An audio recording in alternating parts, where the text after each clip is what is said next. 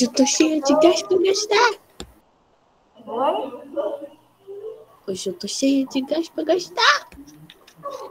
Pessoal, O quê? bom dia, Letícia. Bom dia, Frio. Diego. Bom dia. Bom dia, professora. Bom dia a todos novamente. Bom dia quem está entrando agora. Pessoal, na nossa última aula, eu passei um exercício da página 49 a 51 em aula e pedi que vocês fizessem em casa a conjugação do verbo vender no modo indicativo, certo? Eu vou começar a correção pelo livro.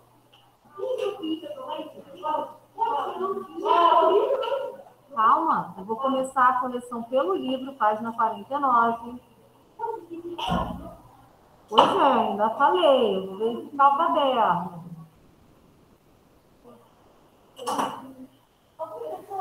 Professora, a gente vai precisar mostrar na câmera também? Achou, Maria? Quem teve alguma dúvida, era só consultar o verbo que eu usei como exemplo, né? Oi.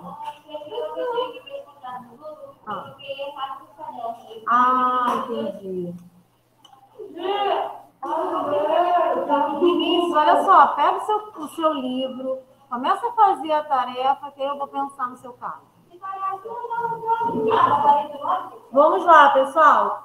Página 49. Essa página eu passei em aula, tá? Na terça-feira.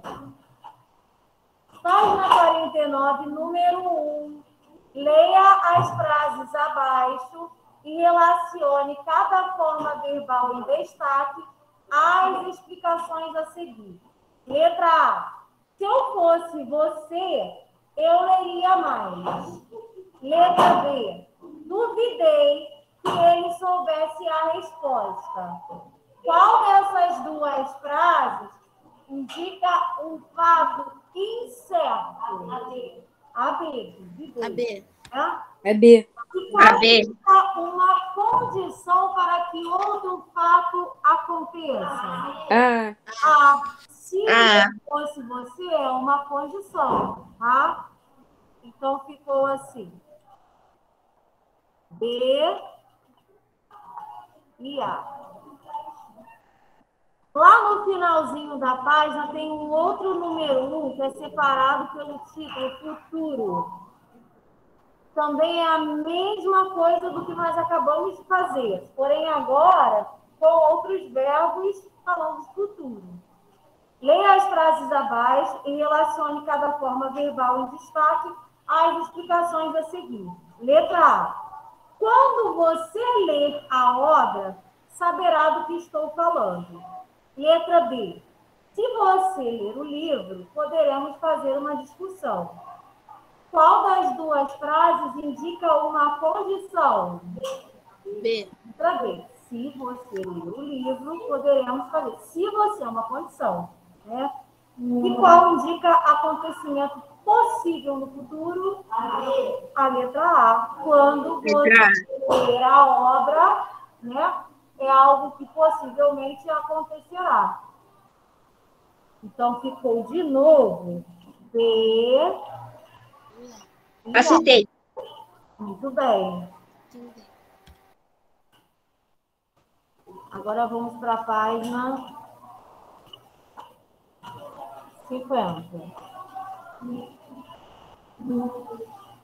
Leia um trecho do conto Fita Verde no Cabelo. Havia uma aldeia em algum lugar, nem maior nem menor, com velhos e velhas que velhavam, homens e mulheres que esperavam, e meninos e meninas que nasciam e cresciam. Todos com juízo suficientemente, menos uma meninazinha, aqui por enquanto. Aquela, um dia, saiu de lá, com uma fita verde inventada no cabelo. Sua mãe mandara com um cesto e um pote à avó, que a amava, a uma outra e quase igualzinha à aldeia. Letra B, que já é para escrever, Em que tempo estão as formas verbais em destaque nesse texto? Presente, passado ou futuro? Passado. Passado. Como você chegou a essa conclusão? Pois os verbos revelam ações que já aconteceram. Alguém que falou na online. Como?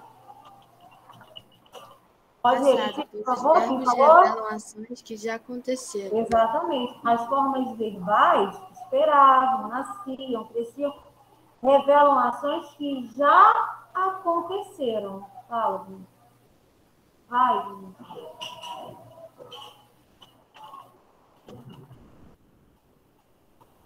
Verbais revelam ações que já aconteceram. Número 2, compare as formas verbais das duas frases abaixo.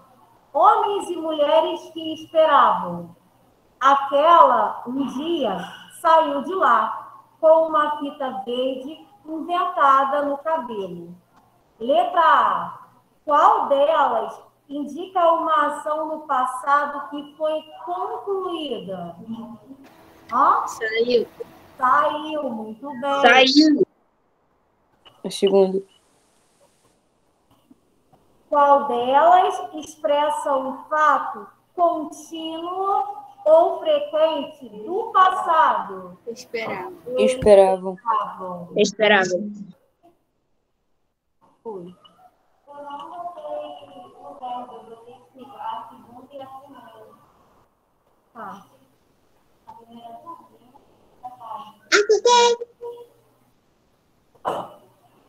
sim, mas sendo aí, fica tratando do verbo. Esperava e saiu, tá?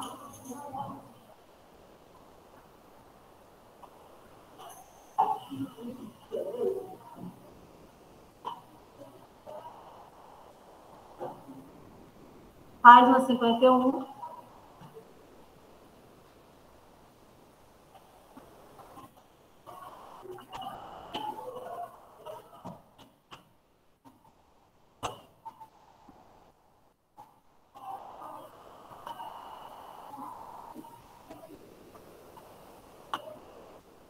Letra C. Escreva o nome do respectivo tempo em que as formas verbais estão flexionadas. Agora, pessoal, eu não vou querer mais que vocês escrevam só passado ou só futuro, porque eu já apresentei todos os tempos verbais do modo indicativo. Então, quando vocês escreverem pretérito, eu quero que diga qual é o pretérito, se é perfeito, imperfeito ou mais perfeito. Se for o futuro, quero que digam se é o futuro do presente ou se é o futuro do pretérito. Esperavam. Qual é o tempo? Muito bem, Giovana. Muito bem. Pretérito imperfeito. Esperavam indica uma ação no passado, né? Uma ação que não foi totalmente finalizada. Temos também a ideia de um acontecimento que era frequente no passado, que esperavam. Então, aí trata-se do tempo pretérito imperfeito do indicativo.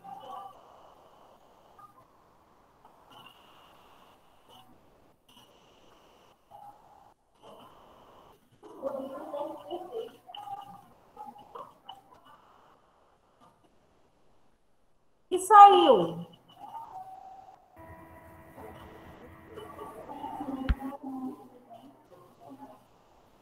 Saiu presente? Não. Saiu. Já aconteceu. É pretérito perfeito. Pretérito perfeito. Por que pretérito perfeito? Porque agora... Oi, Paulo? Não é porque terminou com U, não. Exatamente. Uma ação que já aconteceu e foi totalmente concluída. Então, pretérito perfeito. E aqui eu coloquei perfeito, pessoal. Desculpa, que é imperfeito. Consertem aí a letra C, esperavam, eu tinha escrito perfeito.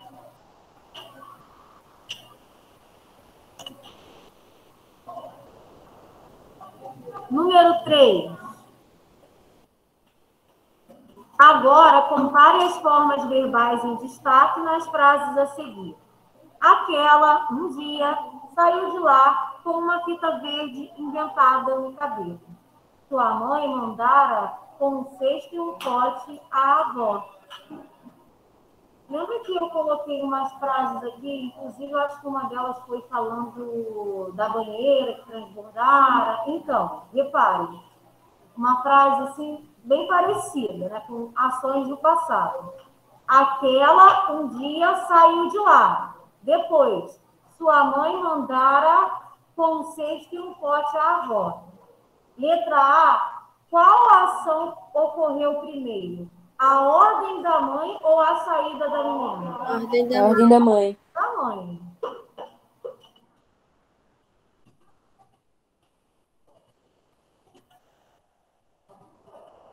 Essa ordem é marcada por qual verbo? Qual verbo que expressa essa ordem? Mandara. Mandara. Mandaram.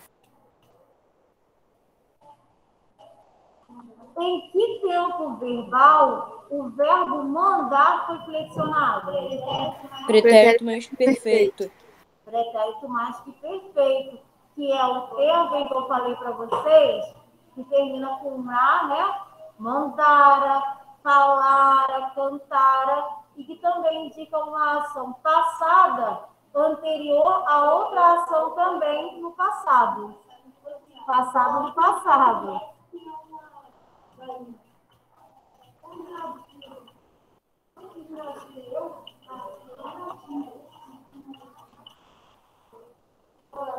Número 4. A seguir, leia um trecho de canção e responda às questões.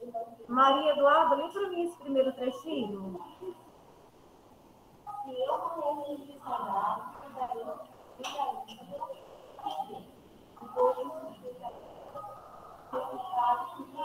Giovana, lê o segundo.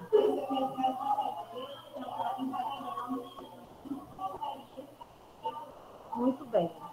Letra A expressão morrer de saudade apresenta exagero.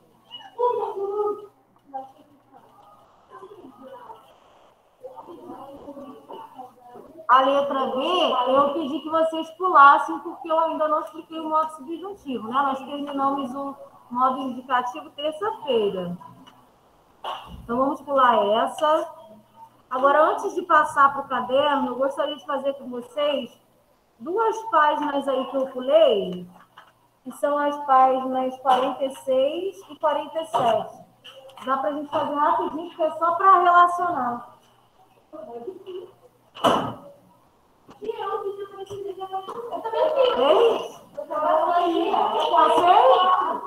Deixa eu ver se eu vi a página certa. Deixa eu ver se eu vi a página certa. Calma aí. Calma aí. Não, mas eu só estou vendo as páginas referentes a verbo. Calma aí.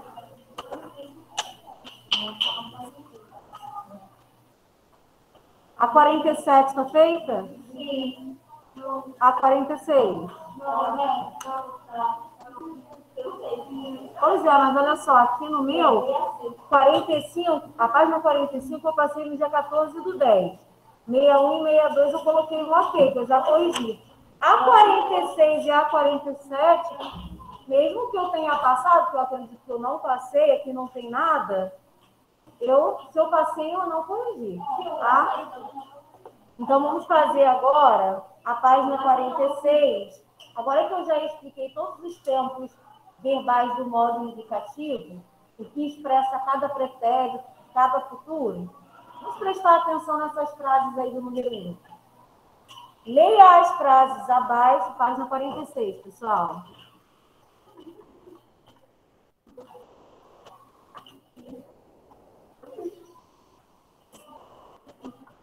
Leia as frases abaixo e relacione cada forma verbal em destaque às explicações a seguir.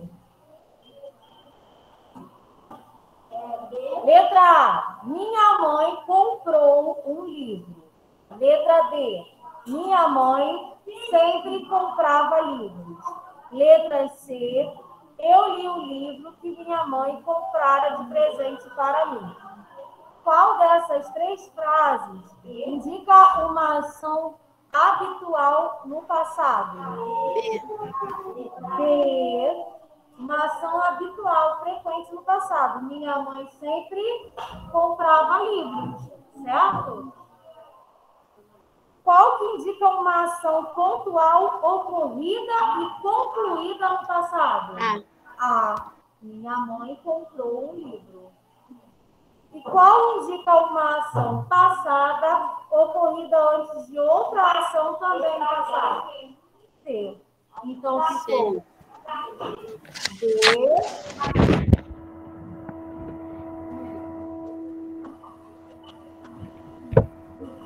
B, A e C. Página 47. Leia as frases abaixo novamente, né? Só que agora é em relação ao futuro do presente e ao futuro do pretérito. E relacione cada forma verbal em destaque às explicações a seguir.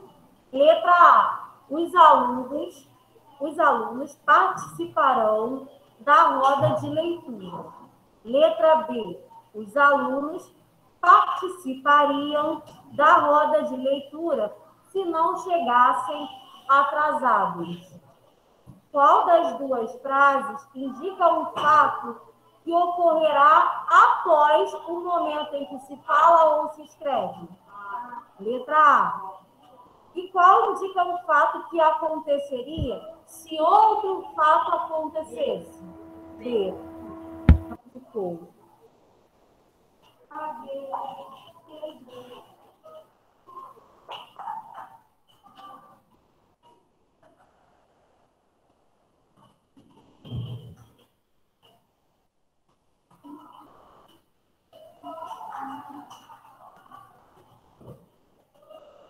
A, B.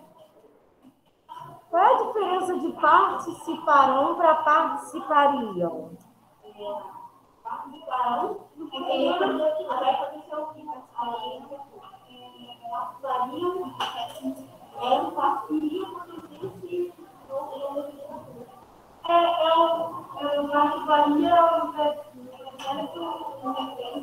não é pretérito imperfeito, não.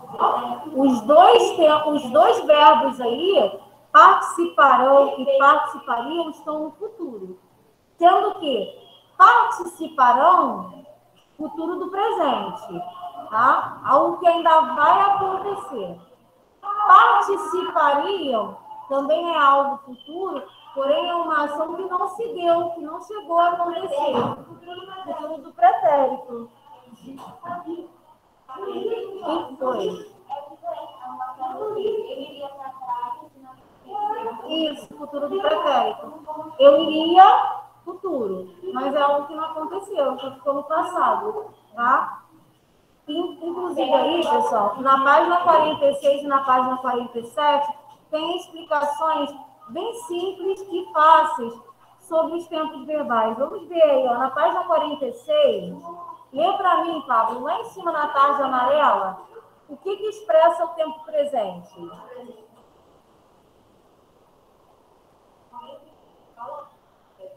Por exemplo, Fernando joga bola todos os dias. Indica uma ação presente habitual, né, que ocorre sempre. Página 47, lê para mim, Micaela, aí em amarelo, o pretérito perfeito.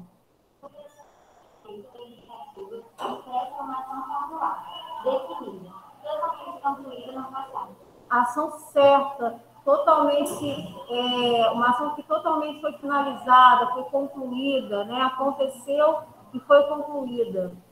Já o pretérito imperfeito, lê para mim, Vinícius.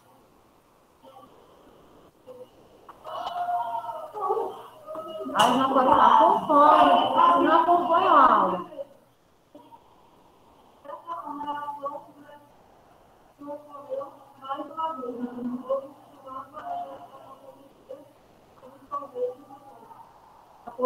essa explicação.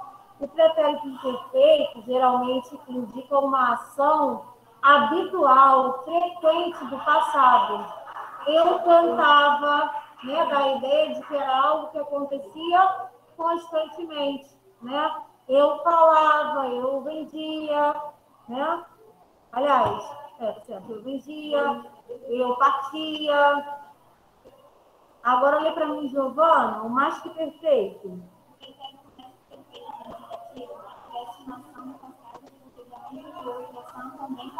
Muito bem.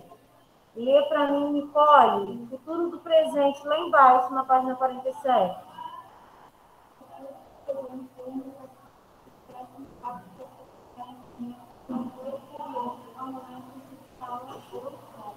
Muito bem. Lê para mim, Pedro, futuro do pretérito.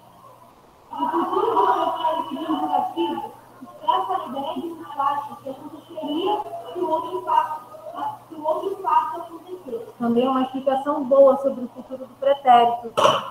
Expressa a ideia de um fato que aconteceria se outro fato acontecesse, ou seja, um fato que para acontecer ele depende de um outro, como aqui na frase de cima.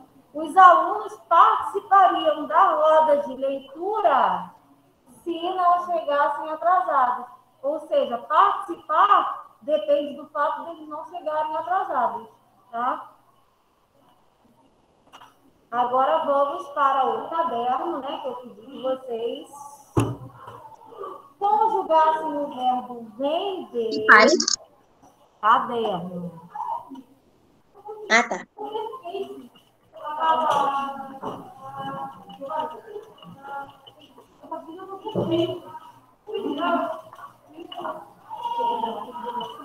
É para mostrar na câmera?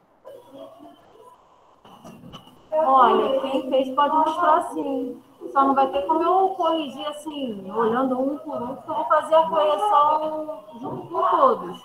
No caso, vocês farão a correção. Vamos lá, aqui na sala, traz Maria Eduarda para dar uma olhadinha no seu caderno. Dá para mostrar aí, porque alguém me ligou. Terça-feira.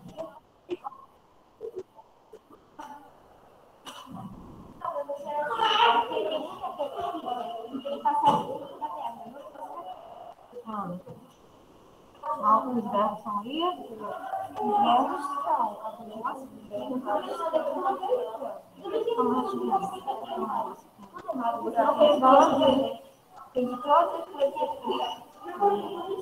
Ah, se você copiar tudo, depois você passa a linha para isso, né?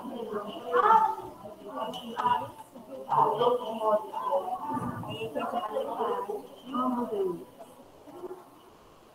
Mas aí o verbo vender está aqui, tá. Ok. Traz para mim, Nicole. Nem vai dar tempo de corrigir tudo hoje não, porque já são 11h44. Nicole, ok. Tá bem. Traz, Micaela.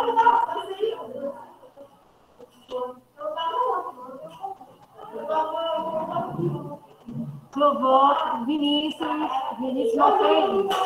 Ó. Você não tem feito nenhum exercício de casa, hein? Giovana. Também fez não, Giovana?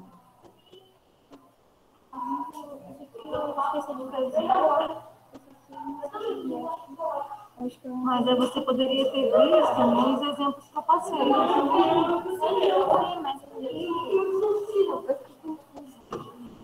Pedro, traz para mim. Fez agora, Pedro? Aí não vale, né? Porque é tarefa de casa. Foi tarefa de casa. De apartamento também, Pablo. Não vale, né, Pedro? Yasmin, também não fez? Fez ou não fez? Ó? Conjugação do verbo vender. Não fez, Pablo? Quem online fez? Pode mostrar? Pode mostrar, tia? Pode. Presente. pretérito imperfeito, pretérito perfeito, pretérito mais que perfeito, certo? futuro do presente e Ok. futuro do pretérito. Ok, Luane. Mais alguém? Posso mostrar, tia? Eu. Pode, Laura. Eu.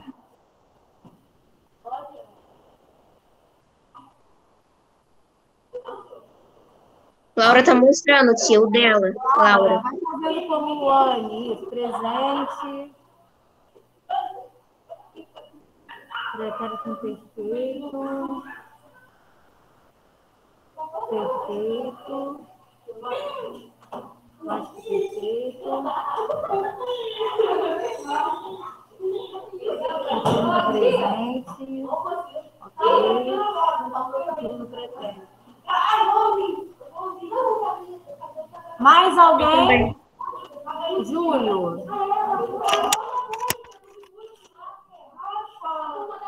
Pedro e Pablo, vamos sentar. Júlia, aproxima mais um pouquinho. Não sei, calma aí, vamos ver se vai dar tempo. Depois de um.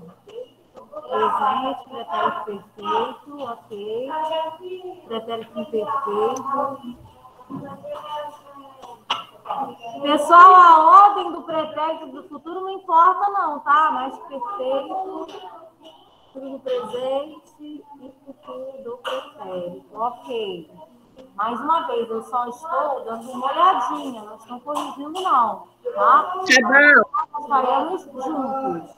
tá bom. Mais alguém para mostrar? Larissa, que estava com a câmera aberta, quer mostrar? Pode mostrar, Lara. Aproxima mais um pouquinho.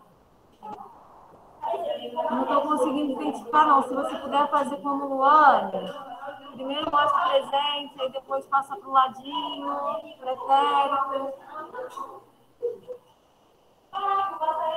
Tia, será que dá pra mostrar? Porque eu tô no computador. Oi, Lara. Será que dá pra mostrar? Que eu tô no computador. Vai mostrando e vai falando qual é. Larissa, quer mostrar, Larissa? Mostrando, falando qual é. Não. Você fez? Fez, Larissa? Pode mostrar, então. Só colocar aí próximo da câmera.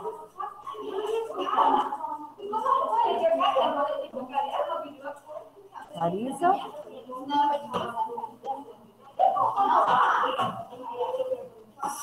Vamos sentar, pessoal. Aí você saiu. Lara, vai tentar mostrar?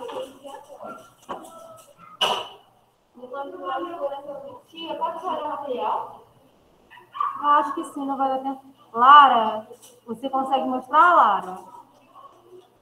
Não? Por quê? A sua câmera tá boazinha, eu consigo te ver Minha perfeitamente. letra tá feia hoje. Oi? A minha letra tá feia hoje. Não entendi. A minha letra tá feia hoje. Ah, não tem problema não, é só para eu saber se você fez.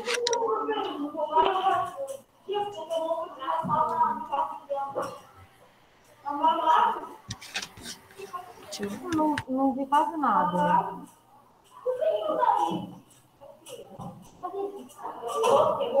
Chega na esquerda.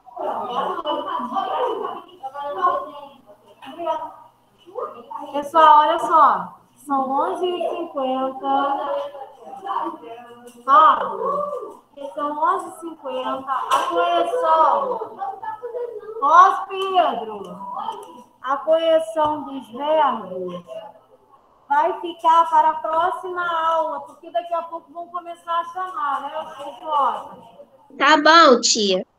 Atenção à chamada. Podem guardar o material.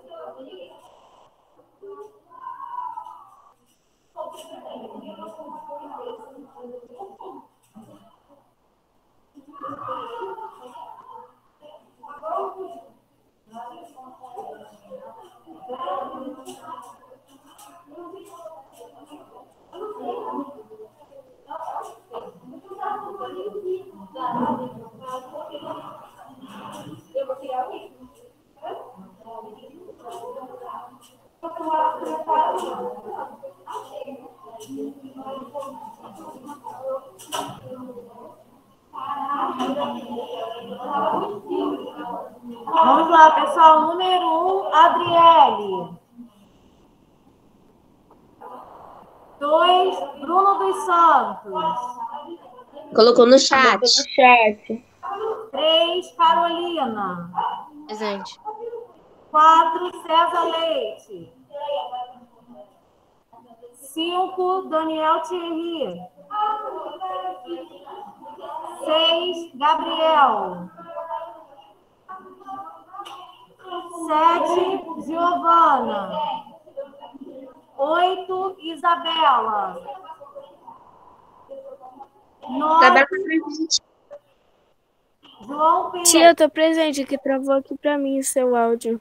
Ok. 9, João Pedro. 10, Júlio César. Presente. 11, Camille. Colocou no chat. 12, Kathleen. Não respondeu, não. 13, Lara. Botou no Presente. chat. 14, Larissa. 15, Laura. Presente. 16, Letícia. Colocou no chat. 17, Levi. Não respondeu nada. 18, Luane. Presente. 19, Maria Augusta. 20, Maria Eduarda. 21, Marina. 22, Matheus. Não. 23, Micaela. 24, Nicole. 25, Oliver. 26, Pablo. 27, Pedro Henrique. 28, Rian. Ah, não. Rian não está? Não. Ok. 29, Thaísa. Também não. 30, Tiago. Presente. 31, Vinícius. 32, Yasmin. 33, Daniel de Souza. Acho que ele deve ter saído, porque ele estava na aula, mas ele saiu. 34, Maria Vitória.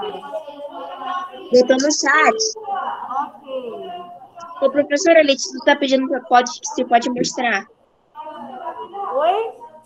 Letícia está pedindo se pode mostrar o dever de casa dela.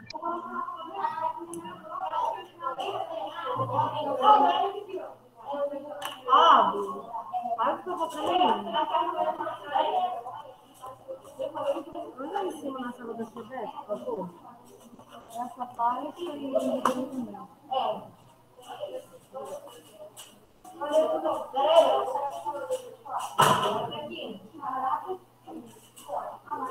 Cadê Letícia?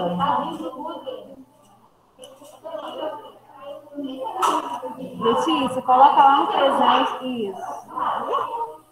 Tá no pretérito. Coloca no início. Por outro lado, agora.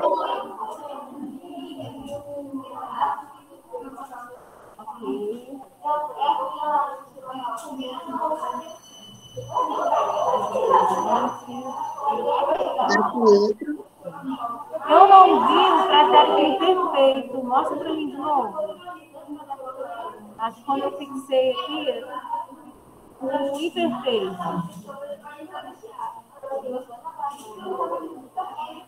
Não, pretérito imperfeito. Não é esse, não. Não vi esse, não, Letícia.